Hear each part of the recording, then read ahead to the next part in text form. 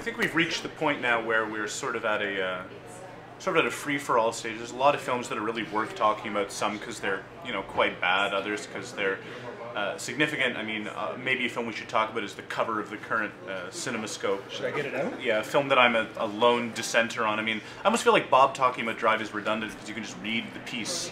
But just read the issue. Read the issue. Read the issue. Start with the cover and then turn the page inside, and read the. But I mean, read Mark's editor's notes. Definitely read Mark's editor's note. Funniest page in any film magazine in the world. People, and then always go to the table of contents. See the fabulous Crazy Horse picture, Oh, and the then centerfold. Yeah, it's read the interview with Nicholas Winding Refn, and then proceed. I mean, people always talk about coming out of this festival. A movie that has legs going into the fall. Like, do you think Drive is going to have any resonance or staying power once it gets out of this kind of film festival quarter? Because it opens on Friday, which is why it's a relevant question. I mean, it's a very commercial film. Oh yeah. And do we think it actually has those that commercial film? Commercial enough. I think that's the question. I don't know if it's that commercial. Depending. I mean, it's less commercial than a large percentage of films this film festival. Right. It has a bankable lead, somewhat bankable. I'm not quite sure how bankable he is. Yeah, I mean, I can't speak for the marketing in Canada, but the marketing in the U.S. for Drive is brilliant. It's had a brilliant marketing campaign, and if that means any kind of worthy translation into, commercial staying power, and you make a calculation based on how the thing is promoted ahead of time, Drive could very well be a big hit for the fall. It could also fall on its face.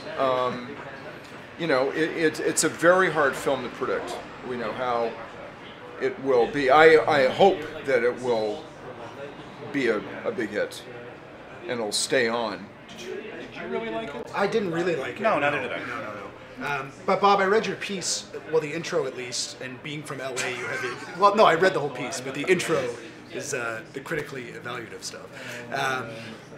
But because you're from LA, you have a closer connection to the way that it sort of scans the city, and Gosling's sort of intimate knowledge of the streets that LA films don't do when they're all about the overpasses and highways and that, which I found interesting, but not being from there, I couldn't really connect to. Whereas being from Toronto, we can talk about the geography and take this waltz. Well, the thing is, but to follow up on that, John, I mean, the connection is with Refn's whole concept, and he's a director who is willing to talk about his thematics, and he says correctly and argues correctly in the interview that the foundations of Drive are in fairy tale. And one of the interesting things in the film is how it absorbs the complexities of Los Angeles visually, so that you create these idyllic moments in the most unlikely spots, like where the concrete Los Angeles River ends and the wild river takes over. I'm always very wary of films that present themselves as fairy tales, like what about the Dardennes? like Pan's Labyrinth. But the film doesn't. It doesn't present itself as a fairy tale. But there was a way. Discover that for yourself. There was a way he was talking. And by the way, it's a very good interview you did with him, even though I don't like the movie very much. There's a way that he's talking with the film. I think he's too willing to talk about it. It indicates that there's not really that much there because he really needs to explain it. He pumps it up, and I thought that. No, it doesn't. That's not true. I think it's pumped up. I think it's a film that, in order to be successful, or the movies that it wishes it was successful in the same vein as, I think are quite stripped down. And I think it's quite pumped up. I found it a very ostentatious film, and he's obviously very talented, and there's great talent in the frames and the coloring and the use of space and movement in this film. But to me, it's very ostentatious. I feel like I'm watching the director as star, and a lot of the time, maybe that can be. You're talking about Valhalla Rising. I may be talking about Valhalla Rising, but I feel like I'm also talking about Drive, because to me, the thematics of it, the idea of a hard-shelled, armored professional killer developing these sort of possessive, nurturing feelings towards a woman who he can't settle down with, that's like Michael Mann, but that's not a compliment. I've seen that before. And to me, the way that it's expressed with all of these 80s touches, including that great song on the opening credits, I don't know, that's just kind of snarky to me. It's not really, I didn't find it transporting. I can admire the craft of it, and I didn't hate it as much as some, another writer for this magazine, but I'm just surprised because, you know, you're a really smart critic and Mark really likes it as well. It just left me so cold. I wonder if I was being unfairly hostile to the movie. It just seems... Yeah, I think you are. Yeah?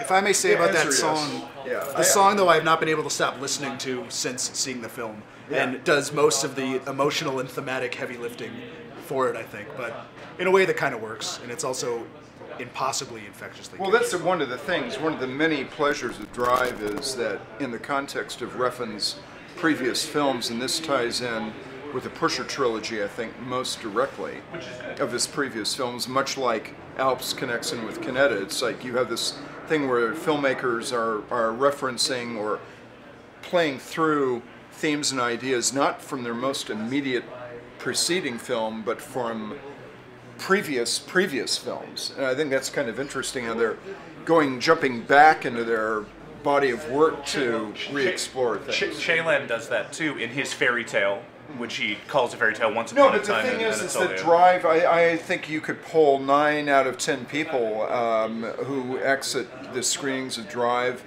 Do you think this was a fairy tale? And it wouldn't have even struck them until they were asked that question. And then they might think, well, maybe it was. But it doesn't announce itself I think 9 as out of that. 10 people might vote for Drive for the TIFF Audience Award. Maybe. I actually doubt that. But there are not enough, you know, there's not enough stars in Drive. All stars. Bryan Cranston's huge. Yeah, now. no, He's in stars. every Stars. film. I'm Carey not- Mulligan. No, but I mean, Ron Perlman, Bob. no. Above the full front page Toronto stars. No, It is no. interesting, though, as a film for Gosling's ostensible star turn, that it's Right. you know, it has maybe aspirations of being commercial as well as aspirations of being very art filmy. But it's Well, and you know, it's aware of itself. I mean, Albert Brooks's character actually references the film The European internally. films, Yes, yeah. I mean, yeah, it has that. Also, I think what's been under considered in it is the screenplay, and how the screenplay itself represents a tremendous rethinking of the original novel source, which was a very different kind of hard-boiled story in which the basic elements are preserved for the final film, but the narrative and the structure is completely rethought.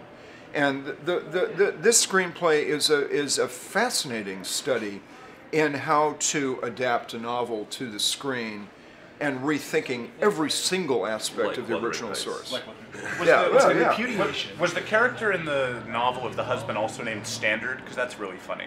Yeah. Yeah. But I mean, you know, the female character in this is far more fleshed out than in the novel source. And Driver's chatty in the novel, right? He's not the... yes, he's very talkative. Yeah, Driver is very talkative in the novel. Thank goodness he made him a wordless man of action, because I've never seen that before Yeah. in anything. I mean, he has 3 jobs. Too. Except every other movie. How many characters handle 3 jobs at Moonlighting once? and daylighting. Yeah, Yeah, moonlighting, exactly. moonlighting and daylight. Busy guy. Is there anywhere useful to go from Drive? I mean, Los Angeles. No, I mean, when you were talking about the geography of Los Angeles, I mean, there were a lot of Toronto references in films this year at the Toronto Film Festival. We pointed out Alps. Alps has a pretty funny Which also has Los Angeles references. Toronto reference and Los Angeles references. Coffee mug. Take This Waltz is kind of a series of Toronto references, Toronto cities, Toronto scenes, and an Egoyan-esque commitment to civic... Bogus geography. To slightly bogus civic geography. I mean, there's a scene where they're taking the... you know, they're heading east on Queen Street, and then all of a sudden they're on College, and then they're back on Queen. And as a friend pointed out, like, you could have said they're taking the long way. It's a way to show off the city instead. But I mean, I guess no one outside of Toronto is going to notice it. Am I the only one here who saw Take This Waltz? You saw it.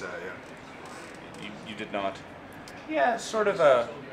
Well, it's interesting what Bob was saying about Drive, because I wish we could have a Toronto. We had it last year with You Are Here. You Are Here, Dan Cockburn's film, Right, which right. made like a concerted effort to hide the city in this really productive way. Coburn. What did I say? Cockburn? Cockburn. We'll edit that out. Sorry, Dan. Sorry, Dan, we love you. But I feel like Torontonians are so anxious about this because we have this expectation that like narrative can't unfold in Toronto, so we're always trying to debunk it at every turn. I mean, you know, and I spoke with Dan about this before, but it's hard to imagine New Yorkers saying, there's the Empire State Building, or sort of doing this indexing of local geography when they watch films. But that said, that someone like Sarah Polley or Adam Egoyan with Chloe are so eager to kind of lay their postcards on the table it kind of spoils it and kind of makes it feel like the city's being sold as a tourist ad, which feels doubly insidious when it's going on during the film festival. Yeah, I mean, I'm trying to talk with people about Take This Waltz, because I wrote about it for the website and I didn't like it, but like I don't think it's a dishonorable failure or anything. I think that Seth Rogen is fantastic. Rogen's really good. I think that in some ways Away From Her was a total prefab package deal. Like you take that material, you take that author, the casting was really good, and she didn't really bring much to it as a director. Even though it's a good film, she kind of just brought it off. I thought that this is much more personal and revealing, and in some ways I guess it, you know, she's really putting herself out there, even as she claims that it doesn't have that personal connection. But I don't know, I thought it was less than the previous one, even while it was being more. I don't know if you agree quickly. Yeah, I thought it was middling. I thought it was, yeah. I have no particular opinion. Didn't care for it, didn't find it particularly offensive. Although I do find it offensive that they suggest that a rickshaw jockey can afford the only unconverted loft space in the city of Toronto, which do not even exist. Yeah, he's not only a rickshaw jockey, he also paints tremulous pictures of people's souls in pencil and ink. That's not very you're good. right, I didn't like the film at all. Leave it there.